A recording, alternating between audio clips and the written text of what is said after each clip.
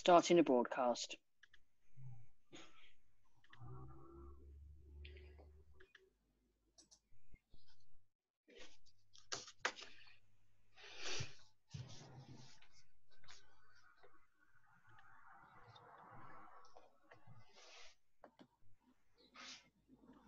Hello everybody and welcome to another BVNA webinar. We've got attendees coming into the webinar. The numbers are growing quickly. We'll just give it a few seconds before we start this evening.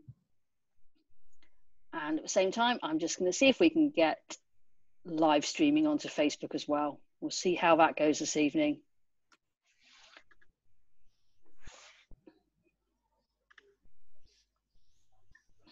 Welcome everybody to the second part of the infection control webinar. My name is Wendy Nevins. I am currently Senior Vice President of BVNA.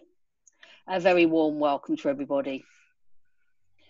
Just a few tips before I hand over, just to make sure that you get the best out of your webinar experience this evening. You'll see a chat box on your toolbar. It may be at the top or the bottom of your screen, depending on the type of device that you're listening in on. If you have any questions for the speaker, do type them in there as you think of them. We'll hold the questions, and we do have some time at the end of the presentation to go through as many questions as we can.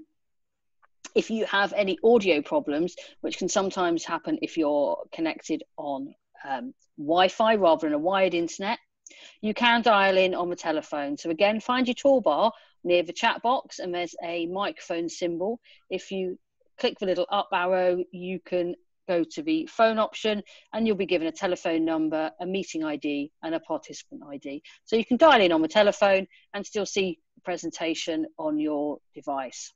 So that's all from me until the end, where we'll go through the questions. I'm joined this evening by Louise, BVNA Council member, and Amanda is the speaker. So I'll hand over to Louise for your intro. Thanks, Louise.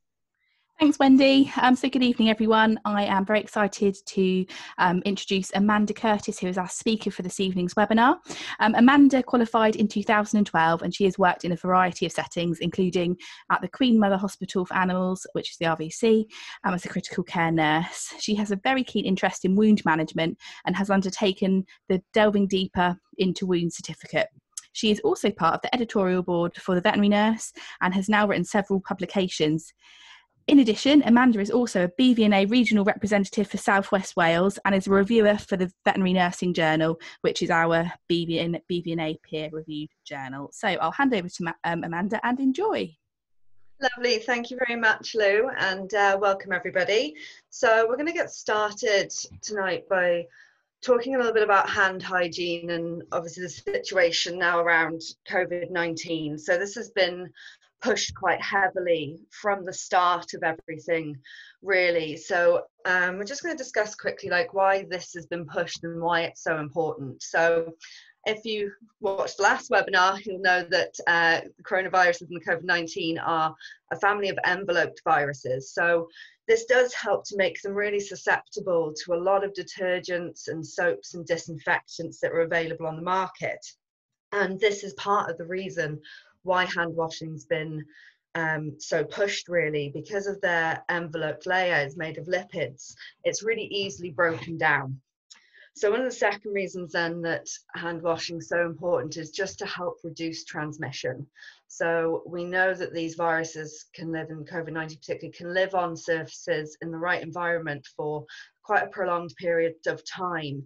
So it's important that we're frequently washing our hands to try and reduce the amount of transient pathogens. So basically pathogens that live actually on the skin surface that we would have picked up from touching another surface. So we're wanting to reduce that as much as we possibly can. And then obviously we're looking at protecting not just ourselves and the animals that we see, but also others and our colleagues and our clients that are coming out into the practice as well. So there are different types of hand decontamination. So these are basically set out in different levels. So you've initially got your just plain hand washings. This is something you do probably every day at home, of what everybody else would be doing, just using a general soap and water. And all that's really doing is it's actually physically removing contamination. So it's not necessarily actually killing any microbes or pathogens that are on the skin, but it is getting rid of them and washing them away, so you're not then again walking around and touching things and placing them onto soft surfaces. The other thing that it does is all the natural oils on your hand can actually act as a barrier to trap in those microorganisms. So it does just help, again, just regularly wash that away to make sure that we're not spreading any bacteria and pathogens around. The next level up then is our antiseptic hand washes. So these are going to be what we most commonly use in practice settings. The most of us will be used to the kind of typical ones, your sort of chlorhexidines, your iodines, and sort of other ones like that. So these are the same principles as plain hand washing, where you are applying the soap in the same method, and it is removing and washing away those pathogens, but it also should be actually helping to kill both resident, which is bacteria and pathogens that are found deeper in the skin. Usually this resident flora isn't actually harmful, but if you have cracks and cuts on your hands and it starts getting into deeper tissue, that's when it can cause problems. But it's also, again, killing off that transient microorganisms that we're picking up indirectly through touching different fomites and different areas within the environment. And then nextly then we've also got our alcohol-based hand decontamination. So this is based around us using our alcohol hand sanitizers. So this acts to rapidly kill off any resident microorganisms that are found on the surface of the skin. It eliminates the need to wash, but one of the important things with this is it isn't actually a replacement for good hand washing. So if you've got gross contamination on your hands in the form of bodily fluids, you should really be looking at washing your hands rather than just by applying an alcohol-based solution. And we're not really going to talk about this again anymore throughout these slides, but surgical scrub then is then the sort of top end of this tier of hand decontamination. So we're only really going to be using this before performing surgical procedures. We usually take a lot longer doing it, and what we're aiming to do with that is to remove as many microorganisms from the hands through the resident and transient floras as possible. So performing effective hand hygiene is, again, really important. The actual technique and how we're washing our hands can be just as important as what we're washing our hands with. Most of us are probably familiar with these kind of infographics that are available. It was originally adapted from the World Health Organization. That's who created this process basically, and what it aims to do is really cover all areas of the hands. Some of them will include as well the forearms, the wrists and forearms, which again, if you've got gross contamination that has fallen onto your arms, that's when you'd want to be including them in it. And making sure as well the actual drying process is also quite important. So once you've washed your hands, you're not just walking away with wet hands, you're wanting to make sure you're using a disposable towel to actually dry off as well, so then you are fully ready and clean to go and carry on with any procedures that you plan to carry out. So looking at alcohol-based solutions, so like I said, these can be a really nice alternative to actual physical hand washing using antiseptic soaps and waters. So they typically are a combination of alcohol and water, usually around about 60 to 95% ethanol or isopropanol. These are better, they're not, sorry, the 100% is not as effective, so that's why they come in a 60 to 95%. The water addition is actually what helps to break down proteins, and most of them as well will have an addition of an antiseptic agent. Most commonly it's chlorhexidine, and then an emollient which helps just to try and prevent drying out of the skin. So these rapidly act to break down all this transient bacteria on the hands.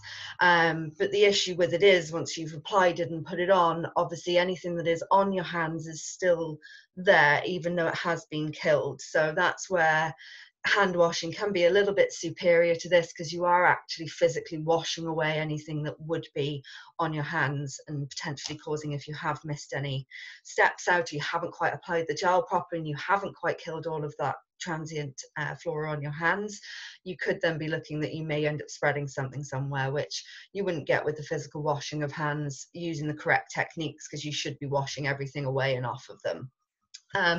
These alcohol sanitizers can also be a really helpful thing with a lot of barriers that come with hand washing.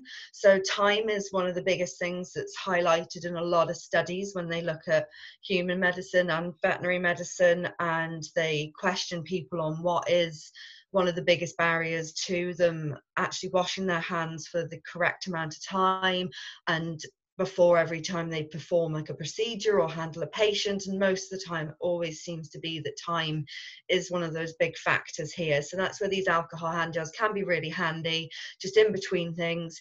If you haven't got gross contamination on your hands, it can be a really quick and easy way just to make sure that you are appropriately getting rid of everything that you need to off of your hands there. But it is still important to take care of the skin on your hands. Obviously these still have a drying effect. Some of them do contain, like I say, emollients that can help prevent that drying, but sometimes there is still a chance that you can cause some dehydration with your skin that leads to cracking, which then traps in bacteria, which we don't want. So still making sure that you're using a nice moisturizer along with these. So just some considerations. So like we were just discussing our skin barrier. So this is important. So this is your first defense that your body has to prevent pathogens from entering. So it's really important that we make a bit of an effort to try and keep this as intact as possible, which is obviously quite difficult with our job when you're getting scratched and pulled around by patients, you know, and you're hand washing all day. It's so easy for your hands to really dry out and start to crack and have crevices that are going to really trap in bacteria. So it's a really good idea to just try and remember to take care of them as well. You know, we use our hands for a lot of things, so you do really want to take care of them. Consistency is also important. You know, it's a really good idea to make sure that you've got a solid protocol in place for this, especially now with the times that we're going through. This is going to become an even more paramount part of our day than infection control and biosecurity already was important, but it's going to become even more to the forefront now with everything going on. So it's just something to assess. Do you have a protocol in place? Are staff effectively trained in hand hygiene? Do they understand everything that goes into it? You know, and it's something I'm quite like now, and moving on to hopefully everybody else is going to start looking into more, is auditing. Could you actually audit these and come up with a protocol that suits your practice and to improve hand hygiene techniques and make sure everybody is complying with it and washing their hands as and where they should be? And also now being bare below the elbow. I think sometimes this can be kind of forgotten about sometimes. So it is important that we're not wearing jewellery, that includes watches, rings, fitness trackers. All these kind of things can act to actually protect pathogens. So when you're actually washing your hands, it can prevent and work as a barrier so that your antiseptic solutions and your alcohol gel based solutions aren't going to get through and reach to them. So it is really important, and keeping the below the elbow is important because it just improves that hand hygiene technique, and also just keeping fingernails short and clean and making sure you've got availability of all of these products. So do you have enough hand washing stations for people? Do you have enough alcohol gels around the practice in high key areas where you want people to be washing their hands more? Again, that's really important because that's going to be another barrier for people not doing this technique effectively. So when do we want to look at washing our hands, and when could we maybe look to using gels in place of hand washing? So we're all probably aware of these sort of moments of hand hygiene.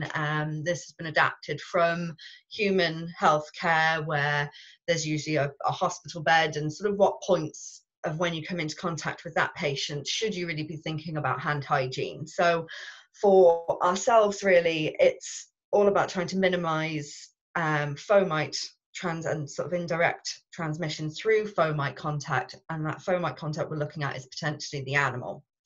So before you come into contact with that patient, just making sure that you've alcohol gelled or washed your hands thoroughly.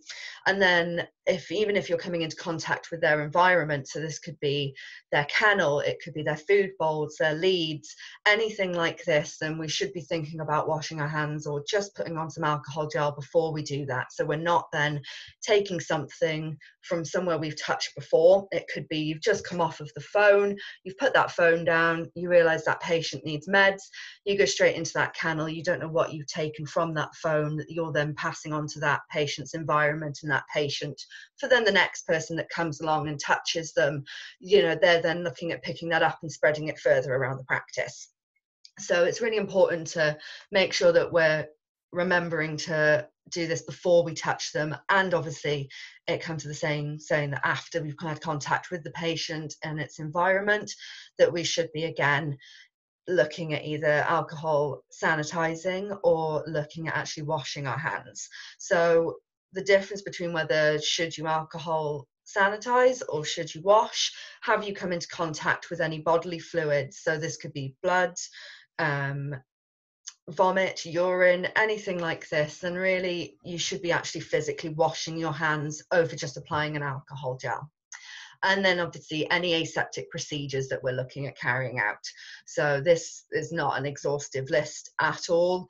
And obviously in between, if you're dealing and handling with a patient, and it is something that we now have to kind of consider even more, is again coming back to this sort of the phone's ringing, you're helping the vet with a procedure, you are there and you need to reach over and answer the phone, and just thinking about actually, should I really be picking that up without just sanitizing first and thinking about the next person? And if you haven't got time to be doing it, just making sure the areas you've touched have been cleaned afterwards.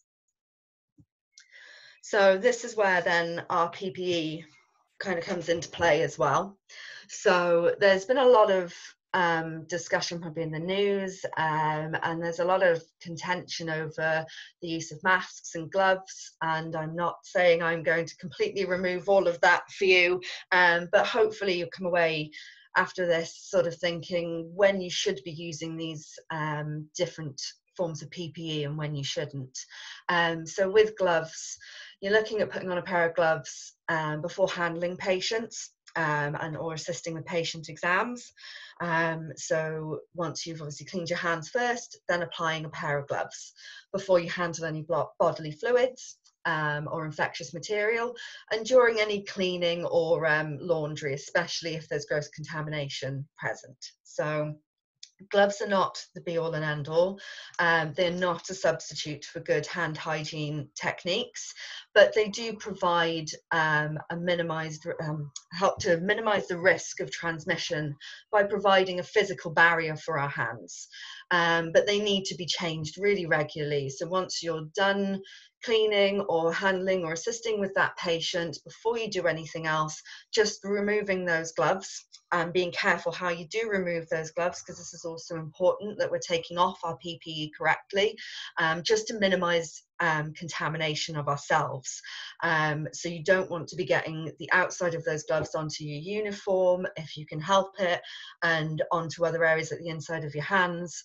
So when you're removing them, making sure the outer surface does fold into itself and you're disposing of them immediately. I'm aware with sort of shortages and things now that some people have been struggling to get hold of gloves. There are some good resources out there that do discuss the reusing of gloves, and there is the potential to wash them between doing procedures and handling patients. I would just say to be careful with it and make sure you're trying to adhere to the protocols as best as you can. If you can obviously avoid reusing things like examination gloves and change them between what you're doing, that is going to be optimal. But as long as they are cleaned effectively and dried and there is no physical damage to them, there is the potential that during times if you really are struggling to replace your PPE and you're wanting to really minimize the use of it, you could potentially reuse them, but I would just be really, really careful with it. So the next thing then is our gowns.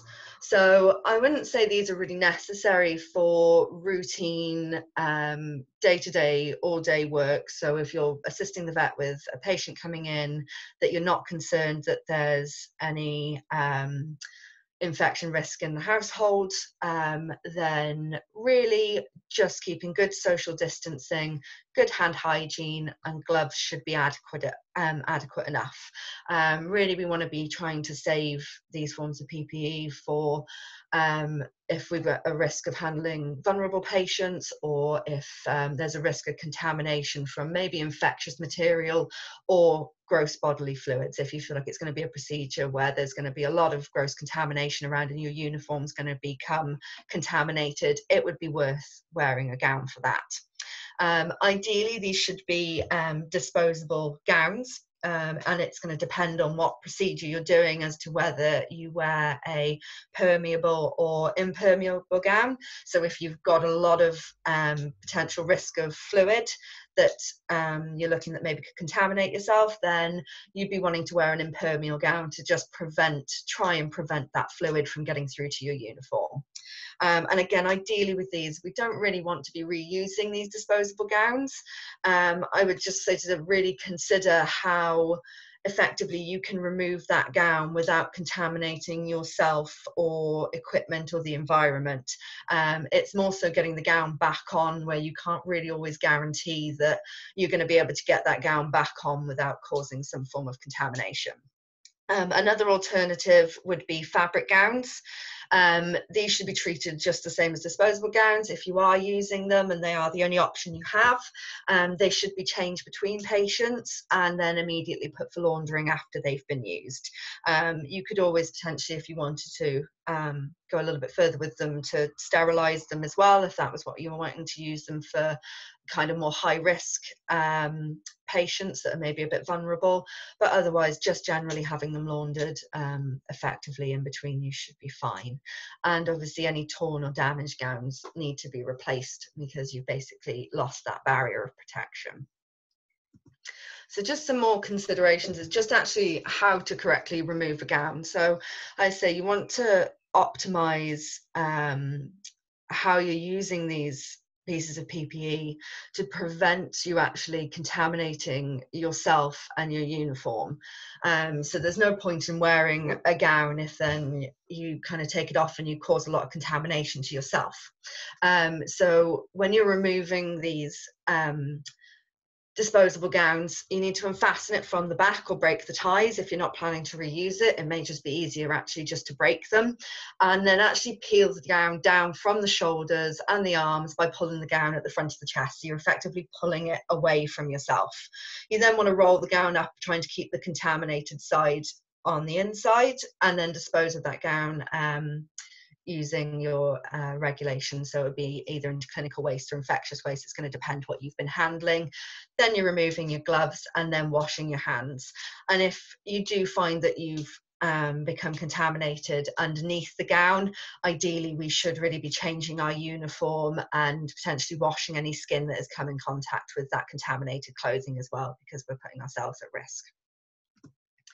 So masks. I feel like this again has been another one of those things that's been, you know, very, very much discussed, and it does vary.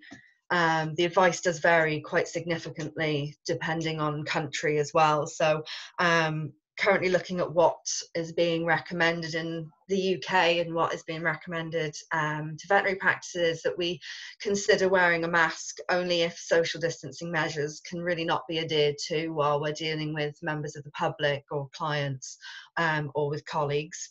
If we're dealing with an owner or an animal from a potentially infected household or a positive household, or if we're looking at if you're bathing a patient and you're going to be creating a lot of splash or aerosol risks, then a fluid resistant mask would be ideal for those situations, just to prevent yourself from breathing in any aerosolized droplets.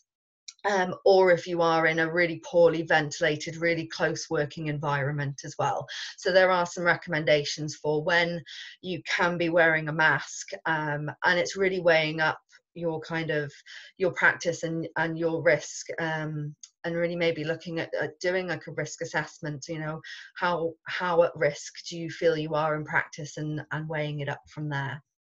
So some of the considerations with masks. So we do have to look at the kind of evidence-based medicine that is out there. There isn't a lot based around veterinary evidence-based medicine, but there is a fair amount into it with human evidence-based medicine.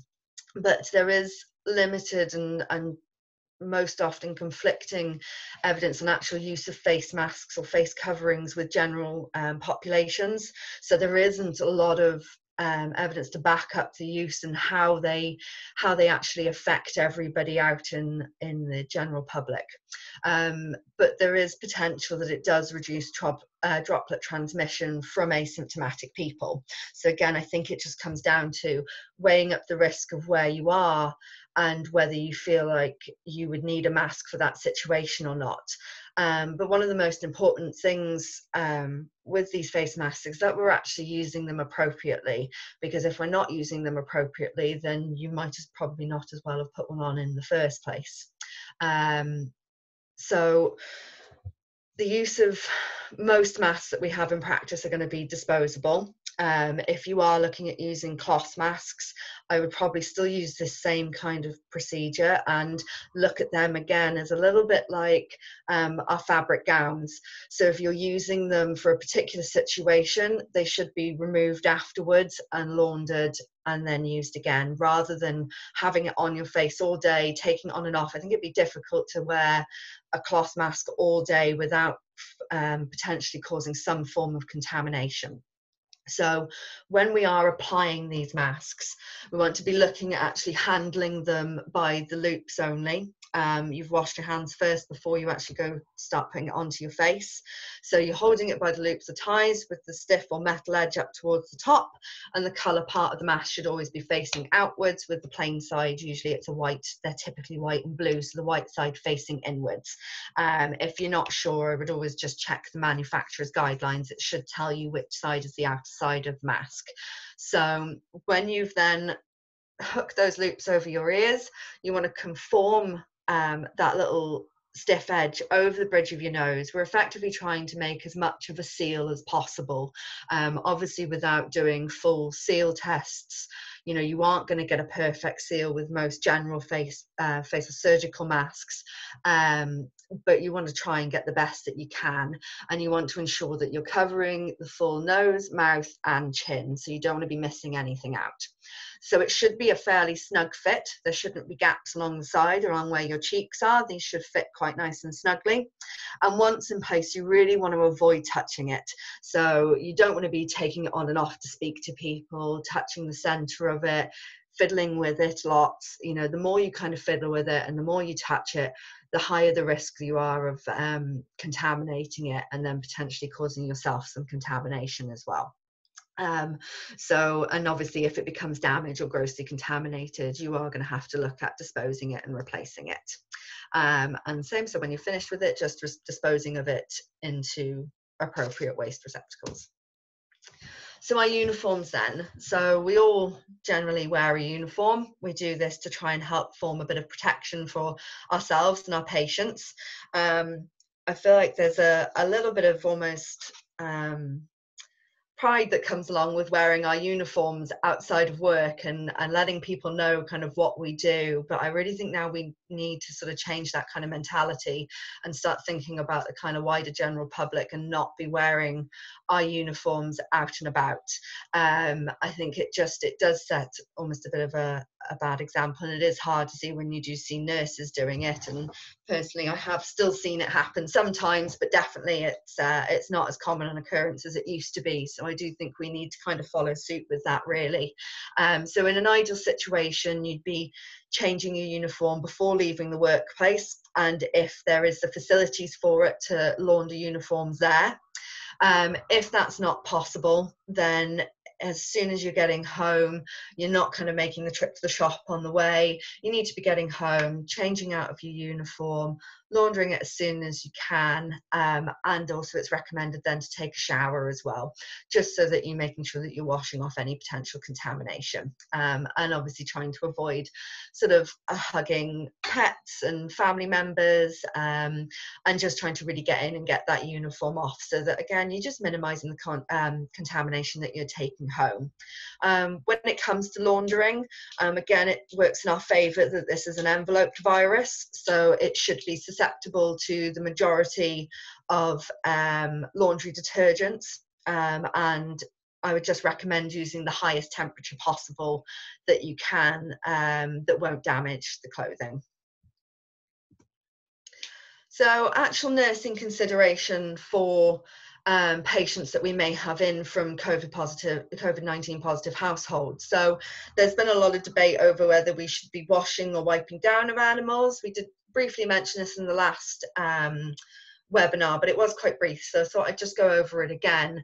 It's probably not really going to improve the fomite potential by wiping over these animals. So if you're just wiping over the top of the surface, you're probably not going to be getting everything off of them. So thinking about the time and the contact, increased contact you're going to have with that patient by either trying to fully wipe them down or by bathing them completely, it's just not really realistic. And you've also got the risk of, if you decided to go for full bathing where you're showering these patients, you risk in creating aerosolized particles that you could then potentially breathe in that you wouldn't have done beforehand. So I think it'd be just a much better and easier and simpler solution to just make sure you're following really good hand hygiene techniques. You're using gloves and gowns to handle these patients, and if you feel like there is an aerosolized risk, also wearing a mask while handling them as well. So whether we should be isolating completely or barrier nursing these patients, so there is a very minor difference between this.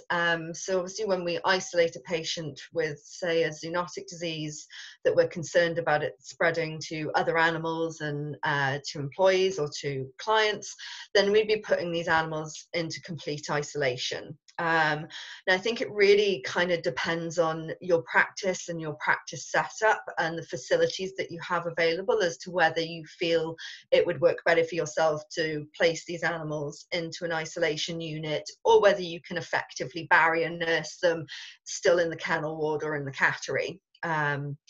So it's just about kind of really adhering to those good hand hygiene protocols. We're trying to minimize contact with the environment if possible, so having these patients having all their own equipment, so we're limiting the leads that we use with them. They have their own food bowls, nothing is shared. So again, it's just trying to minimize that transmission of pathogens really between those animals and ourselves, and then us moving it onto the environment.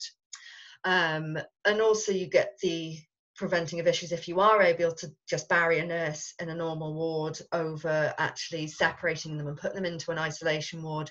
You are kind of minimizing that risk of them getting all of the associated risks, risks that come along with that, which is separation anxiety. They can get really stressed. A lot of animals can get really depressed because they are generally left alone for quite long periods of time. You know, there are things we can do to try and help with that, but it isn't quite the same as having people kind of there and walking past. And also, if you've got quite a high risk patient that you're concerned about, that you feel like you need to be watching and monitoring more closely, sometimes that isn't always ideal in an isolation unit, because it is easy to get swept up with other tasks and other animals that you may just forget to go down and have a little check on them, and also then having somebody, just a single person, handling them as well. So walking these patients, again, I think this is all going to come down to what your practice is like and what facilities you have. So ideally, you wouldn't be mixing these animals from a suspected or confirmed household with any other animals that are being hospitalized or being brought in into the practice or the clinic. So again, that's going to come down to whether you need to isolate them or whether you can effectively barrier nurse them.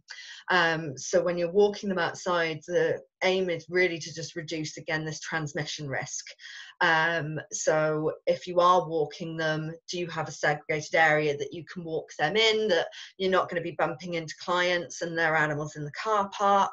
They're not then going to be other animals kind of walking constantly in that area where there is a potential for indirect transmission. And if you are walking them, that they're walked last and after all other patients. It might be an idea, again, depending on your facilities, if it's an enclosed walk area that can be washed down, maybe just giving it a wash down after you've had that animal out there. So that's pretty much everything. I think I managed to stick to my time today. So if there are any questions, I'd be happy to answer now. Thank you so much, Amanda. Another really great presentation. Thank you so much for giving your time to present to our members and the wider profession this evening. Thank you very much. No problem. If anybody has any questions, we've had a couple of questions come in, but please do type into the chat box. I'm just going to pop that out and make it bigger so that I can see everyone's questions rather than have it in a tiny little box.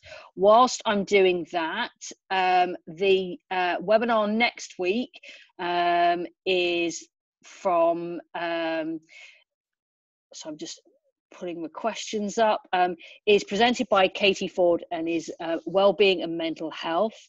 Normally the BVNA webinars are a member only benefit, but at the moment during COVID we are opening these up to the wider profession, so it is free to register. I'll pop the link into the chat box towards the end once we've gone through all the questions. Okay, so we've got a few questions come in, so let's have a look.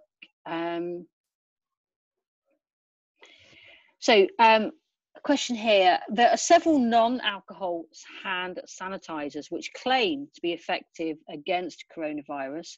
I have read limited research on these work on hard surfaces. Do you know if these claims are viable and if there is research to support this? Ooh, I'm not gonna lie, I don't 100% know. All of the research I did basically talks about alcohol-based sanitizers, so I would maybe be skeptical. You know, if you are purchasing these products from a particular company, just ask them. Ask the actual company who's supplying it, do they have any literature to go along with these products, and then you can always assess for yourself then whether you actually feel like there is enough evidence backing them or not, because yeah, like I said, there's no point using a product if it's going to be ineffective. So yeah, as much as technique is the kind of main driving point, you still want to know that it's actually doing the job to kill off these microbes. So it might be worth looking into. I assume some of them may contain antiseptics, which is what actually would be working alongside to maybe kill the bacteria or any pathogens that are on your hands. But yeah, I definitely say maybe contact, if you're looking at buying them, and ask them if they've got any literature to back it up. I hope that answers that question. Brilliant, thank you, Amanda. Sometimes, you know, it is looking, if there's limited research out there, then, you know, as I say, the best thing that you've said is to contact the manufacturers and ask them directly. Yeah. Another question here, going to early on in your presentation, you advise that nails should be short and clean. Veterinary nurses are increasingly seen with acrylic or gel nails. Is this appropriate, or do these increase the likelihood of contamination? So again, there's a lot of conflicting studies out there. The majority of evidence seems to point towards that having something on your nails is a potential to hold in bacteria. So I would just be really careful with it. Again, I think this is going to be based on a practice protocol, and whether you decide by practice basis whether you ban nail varnish completely. Yeah, I do think that there is sort of evidence that points towards there being a risk of even these sort of gel nails that don't chip and things. There's still gaps and little things, like I've personally had them myself. There are still gaps and bits that potentially you could be looking at getting sort of microorganisms hiding underneath there. So yeah, I would just be careful, and especially during these times, it might just be worth to put a bit of a blanket ban on it. Same with being bare below the elbow. Brilliant, thank you. Another question here: how likely are pets to be carriers of the virus? So it's not really known at the moment. So there are a few kind of sources coming out that are saying there is the potential for them to be fomites, and obviously I believe there was a case in China of the dog carrying it. I think there's been a tiger and 2 cats. Am I right in thinking that? Sorry, don't exactly quote me on all of those. So there isn't a huge amount pointing towards them being a fomite risk, but I think it is something we have to consider, especially when animals are in the house and people are, you naturally are hugging and kissing and touching your animal all day long. And if you have got an asymptomatic household, then there is the potential that they may be carrying some virus particles on them. So it's just, again, using your good hand hygiene and social distancing, and you shouldn't really have too much of an issue with it. Thank you. Another question here. What temperature would you recommend washing bedding at, especially for those pets from a COVID-19 household? Most bedding, anything on a 60-degree wash and up. And again, being an enveloped virus, it works massively in our favour. So it's going to pretty much kill anything on a sort of 60-degree and up. And again, like I said, with your clothing, it's kind of not wanting to fry any uniform. So washing on the kind of highest temperature that the manufacturer guidelines recommend. But yes, a 60-degree and up for bedding should be adequate.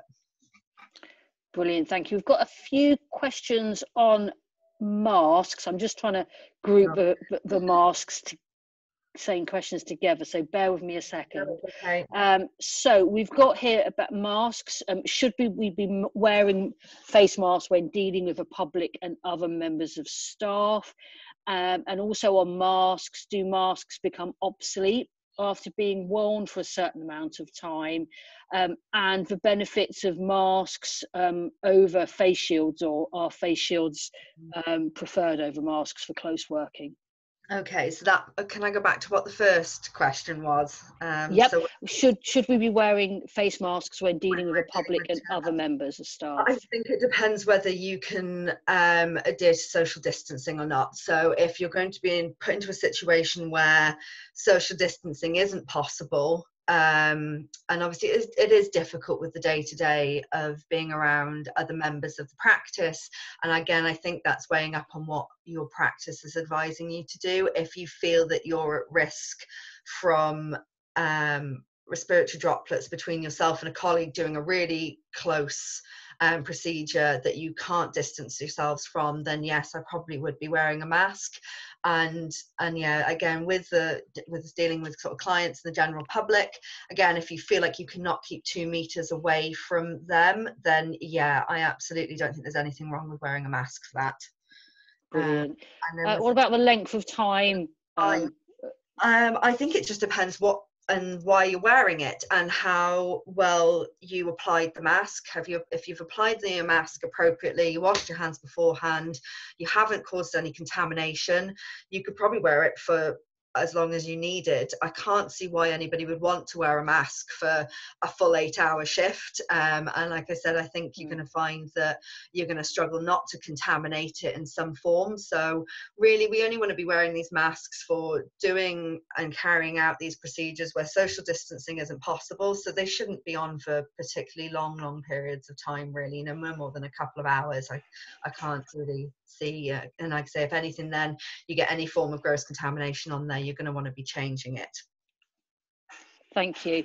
What's your thoughts on face shields instead of masks? Actually, yeah, I didn't think about putting face shields in there. I think, yeah, absolutely. If you've got the option of face shields, again, it's another added form of PPE on top of the mask as well. So it is going to form another barrier of protection from actually the respiratory droplets themselves. So if somebody coughs or sneezes within sort of a close proximity to yourself, it is going to help. But they tend to be more kind of used with human health care, because obviously they're in people's faces, they're doing procedures that are creating a lot of aerosolized particles, which isn't so much of an issue for ourselves. So there's nothing wrong with using them and wearing them, but whether they're really completely necessary, I'm not 100% sure really.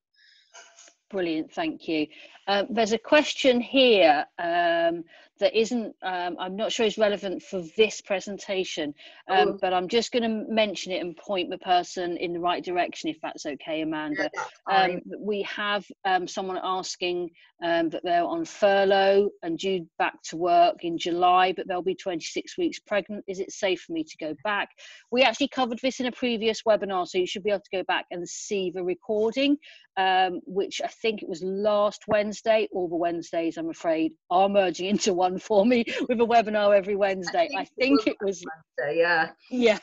And that was particularly on maternity, furlough, in the current situation. So that recording will be available. So if you need details of how to find it, please just message us on the Facebook page or bvna@bvna.co.uk, and we can send you the direct link for that. Okay, I think that's most of the questions covered.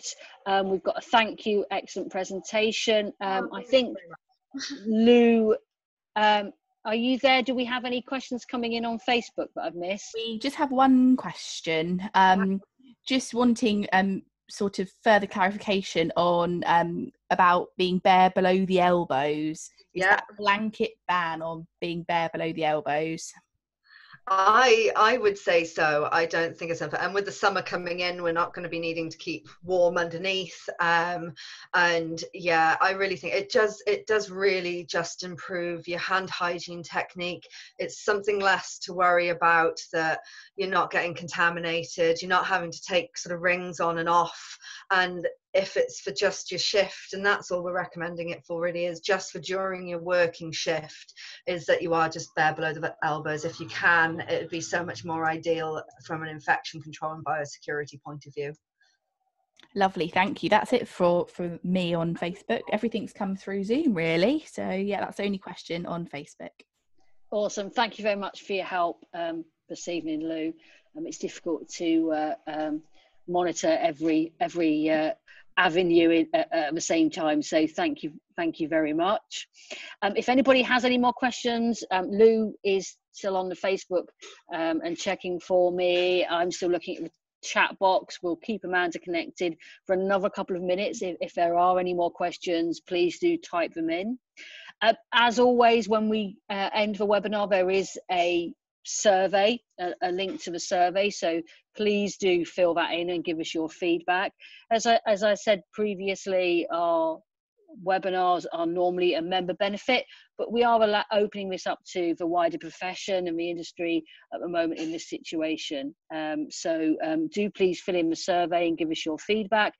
If you're not a veterinary nurse or a student veterinary nurse, we do offer associate membership. So I know some attendees on these webinars have been outside of a veterinary nursing profession, so do have a look. We do offer associate membership to the wider profession, so do have a look at that. Let me go back to the chat box. Thank you very much. Brilliant talk. Thank you. Great webinar. Thank you. Thank you so much. Great talk. And I think a question from one of the, a dog walker. We've had dog walkers and groomers and doggy daycare people on here. So it's really great to see everybody together discussing these issues. And the question is, dog walkers are being advised to wipe dogs down with a wet cloth using water only. Is this effective? Should other sprays be used? And she's named a product which I'm not familiar with, I'm sorry. Should other sprays be used, such as Lucillin? I'm sorry if I'm pronounced that wrong. I'm not sure if you've heard of that. Yeah, I have. I've briefly heard of it, and I've heard of it being mentioned. Again, I think it comes back to the same as like I've advised us having these patients coming into practice. If you're just wiping over the surface of the animal, you're not really getting deep down into the skin. So I can't see a lot of benefit there from doing that between every dog. I think you'd be much, much better just adhering to really good hand hygiene. And also, like after you've had a dog, say in the back of the car, or you've walked them, that you're cleaning any equipment you've used afterwards, and you're properly cleaning down the area. And I did go over sort of disinfecting in the last webinar, so I'm going to plug that one. So there is the part 1 to this that does go over then sort of more disinfectant sort of techniques and how we should be looking at doing that as well. So I think really there are better options than us just wiping over the top of a dog or spraying on a product that's then just sitting in the coat, really. Brilliant. Thank you very much. Thank you very much for that, Amanda. I have popped the link to the next webinar into the chat box if people want to register for that, which is the wellbeing webinar. I think we managed to stream to Facebook Live, so that was great. I think that's all the questions we have. I'd just like to say a big, huge thank you to Amanda, because I know you had to do a night shift last night. I did. So, thank you everybody for turning up, and I didn't yawn once. So no, you did very well. Thank you so much, Amanda. Thank you very much, Louise, for helping me this evening. I really appreciate that. And have a enjoy the rest of the evening. Thanks. Bye for now, everyone.